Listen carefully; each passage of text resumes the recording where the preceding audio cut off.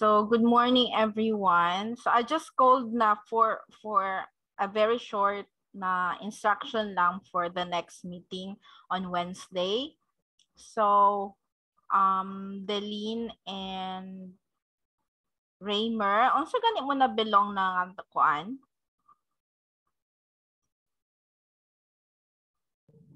Group 5 po ako, ma'am. Okay. So tanaw sa kanyang title ha. Ito karon 1-3-22.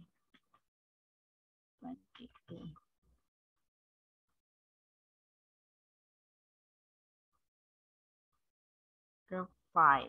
Okay, major challenges encountered by egg retailer wholesale and wholesale enterprises sa Salmon Island. So okay na siya. The major challenges. Pwede gani major challenges lang. So okay na siya. So kumpleto na mo Deline? Wala pa po, ma'am. Naginatrabaho pa na mo ang RRL po. But take note now, we are only up to January 15 ha. So until next week ra pa. So we should be able to start presentation on Wednesday na. But I don't know if good thing for you and for us. But as for now, ako pa rin yung na-assign na thesis teacher ninyo. So most probably we're going to meet again by the next semester. Maybe February, but at that point parang I don't know kung finally mapush to na gid ang face-to-face, but mao na ang initial plan that I'll be seeing you twice a month sa Samal. So to check on your works sa inyong researches. So as for now, final naman ninyo ng mga topics no, and we will see. Ang kato nakapag-submit na, i-check na ako dito sa Facebook group nato, no? So whether also si Raymer ang sa ka nga group? Raymer? Group 4 po, ma'am. Group 4. So feasibility study of fermented plant juices and organic fertilizer. So okay lang din naman. So ready na mo, Raymer?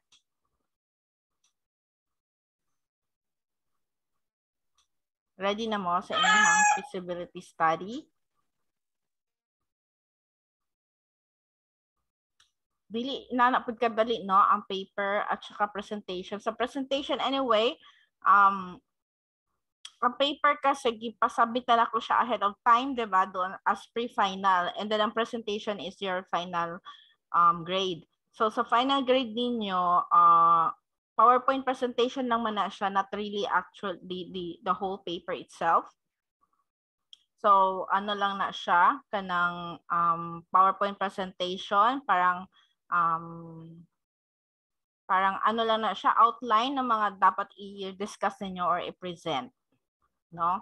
Like I have shown you last time kung paano mag-present ng research output na gani yun, no? It's not really the proposal output na yun lahat. So sa inyo proposal lang, so all you have to present in PowerPoint ay yung title, and then yung kanyang parang very short summarized na introduction and objectives. As yung RRL hindi na kailangan actually i-present ninyo, no? You just have to maybe you can also present the summary, no, of your RRL in just few slides, like two slides maybe, no? RRL ninyo, parang piliin nyo lang or pwede po ninyo ihimo ninyo siyang very creative table or kaya parang ano siya, figure on what has been done. Parang timeline na figure, no? What has been done. I don't know if you have seen that, but we can try to search here while waiting for your classmate. Timeline on the, halimbawa, sige, ito inyong mga topic, ha? Halimbawa, egg production, no? Egg production. I don't know kung ano talaga yung mga ano ninyo, photos dapat. Ano yung pwedeng i-summary ninyo, no, by author, like for example, by year siya, huwag na lang yan, agriculture na lang, agriculture. Industry, for example.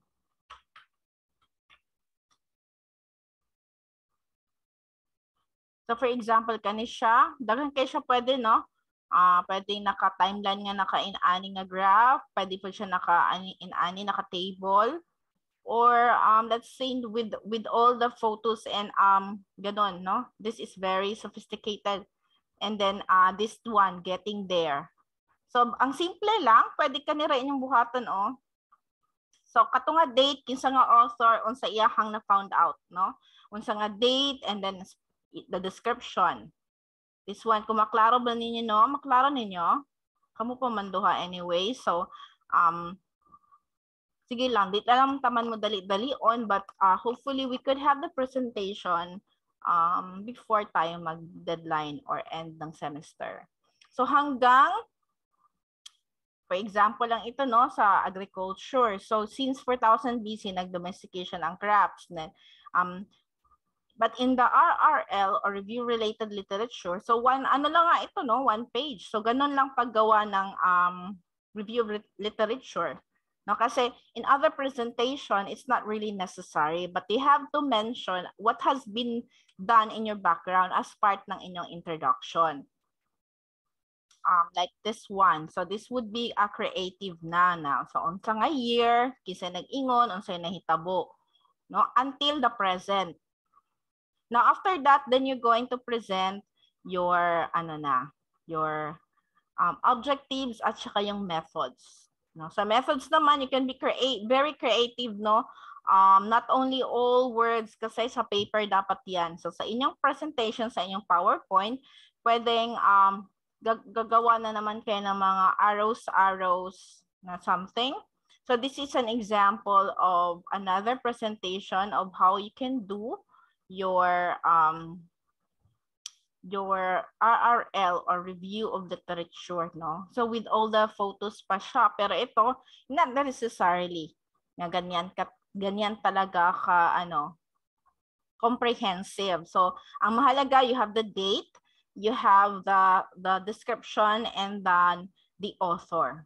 Kasi importante, kung wala man kayong author, just like this, wala man yung mga author na rin naka-state, but if possible, you have to have your author. So again, this is the simplest way to present your review of literature as part also of your introduction.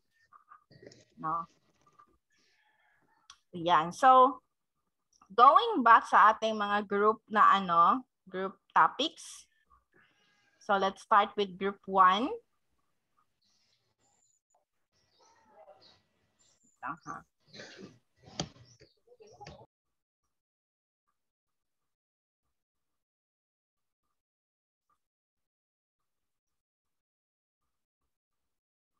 Kinawala naman ang siya. Wait lang. Kusang i-check ang attendance. So actually, on the paper, although nakapag-submit naman mo sa paper, most of you nakasubmit na. So, monto ang pre-final requirement niyo, 'di ba? But in your presentation, actually outline lang na sa tanan. So don't hesitate. Mamaya pa, lunchtime. So, as I have said, no, kanang bali bullet form ng presentation ninyo, no, simple lang, dili ka kompleto as part sa paper. So you can still submit a final paper if you nag-submit na and then parang meron kayong dagdag na mga editions, so pwede rin. So let's start with kung ano nakasabit dito group 8, no? Yung title nila is Consumer Perception and Preferences Between Broiler and Native Chicken Meat in Island Garden City, Osama. So this is very nice topic, no? So I have not checked lang the review or the background or the literature kung gaano ba talaga ka-extensive ito, but then I'm sure sa Island Garden City of Samal wala pa yun na-studyhan. I'm not that, pero di pagkapon ko sure. Most probably. Pero kinaano man da ini kina John Ray. John Ray, ready na mo mag-present? Hindi pa po ma'am, wala pa po kami nagsabot naman ma'am para sa presentation naman ma'am. So as I have said, ang presentation lang ninyo by PowerPoint, which will start on Wednesday, hopefully. No? Kasi hanggang next week lang tayo. No? Hanggang next week lang tayo. And per meeting, we will have one presentation. I mean, one group per meeting. Kung mas maayon na video record na ninyo, mas maganda. So ano ang meron sa presentation? Again, of course, your title and your group members. And then your introduction in bullet form. So you just have to, if you have seen the posted video, the recorded video that I have sent you, katang last year na tanong, ang bilis ng panahon, and hopefully, kung madayon na yung tanan, makita-kita na yung tapuhon, no, karong second sem by February. Ay, second sem ba yan? Oo, second sem. So, ayan, as I have said kanina, most of you who came late, so again, I will repeat it to you. I will be your thesis teacher na if madayon jud, no? So we will have your I'll be with you in Samal twice a month, no? We will be seeing each other face to face for consultation and also during the conduct of your research. So anyway, yung mga babayaran naman ninyo for your research fees sa panel ay libre naman ata, approved na yon, diba? As I have announced last year. So, but ngayon, practice pa lang nato ni as part of your research methods in ano. Ako ba yung maingay o si John Ray? Sorry. Si John Ray ka nang marag na siya kusog kayang hangin diya saman, no? So, yeah.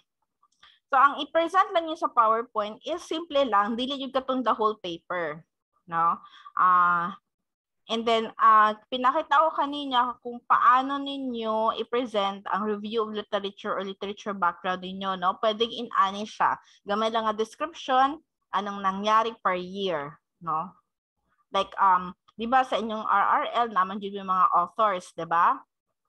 In-anaon lang na ninyo pag-present, no? Or, kanina, pwedeng pa-in-ani kung kadang sa sophisticated na yun na mga presentation. But this is not really required, no? In-ani lang yun kasimple ang pwede nyong buhaton.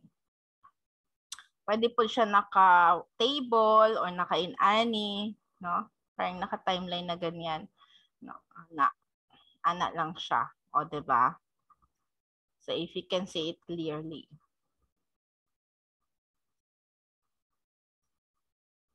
Okay, so, ayan, going back doon sa mga topics natin, you just have to present the methodology. Yun ang importante talaga. No? Para makita natin tama ba ang dapat gawin ninyo. And hopefully, you'll be ready with your questionnaires and anong tawag doon, mga survey na mga materials for that. No? But I will guide you naman through that. So, don't worry kung dili pa yun mo kaayo prepared, as in kasi ito, dili pa man yun siya actual, although for our subject, this is actually final, pero Pero sa final thesis ninyo, mag-start pa yun ta by February. No? And if ma-ready na yun ninyo, the better. So, hopefully, before tayo mag-January 15, matapos na natin ang presentation. So, that's for Group 8. And that's good topic na. So, you can go on with that. And Group 1 naman, it's also a case study of the impact ng COVID-19 pandemic in aquaculture business field in Island Garden City of Samal. Is also good. So, you can go on with that, hopefully, kasi kayong Group 1, so hopefully you will be the one who is going to present by Wednesday. Tama ba ko? Naabay, tag-iya dere? Wala si Aya, wala si Ren. Wala pa sila, no? And for Group 3, factors affecting mango market supply in Island Garden City of Samal. So, andito si Ivorine ba? Wala. Oh. So, anyway, this session is recorded, so therefore nangawala na mo tanan but this is recorded, so you can just review what has been instructed in your group title. So pwedeng i-delete nyo na itong factors, no? You just go on with mango market supply, the mango market supply in Island Garden City of Samal, or status of mango market supply in Island Garden City of Samal. So, i-reply ko lang dito ha, you can go on with only this one. Yan. Or status of, nanadari ha, ang correction. Mango market supply in Island Garden City of Samal, or status of mango market supply. So, yun. So, please take note of that. And for Group 4, feasibility study of fermented plant juices and organic fertilizer. So, that's okay na, no? And Group 5, major challenges encountered by egg retail and wholesale enterprises in Samal Island. So, okay na rin yan, as I have said. And Group 2, assessment of hog industry in Samal Island for special holidays of December 2021. Okay, genre. Okay lang, nag-brand out sa inyo. Okay, so okay na yung mga topics na dito, yun lang ang correction ko, no, ng Group 3. So, okay. Okay. So, ayan. And I guess ang kulang na lang 2, 1, 2, 5, 4, 3, 2, 1, 7. Ang Group 7 na lang ang kulang. Hindi ko nabasa. Ay, maybe nasa Facebook group ninyo. Yung inyong Okay, so if you have questions or clarifications, sino ba to? Si A? A, are you there? Yun lang naman, no? And please take that yung Group 1. Mag-present pa kayo by Wednesday. And I'm going to see you everyone on Wednesday. Hopefully 12 noon. Tapos, saan ni si A? Hello? Okay lang, no? So, ako lang ni siyang i-end na. Since na ako'y ka ng favorite bisita na ako, nag-abot na ako. So, sige, bye-bye and see you again next meeting.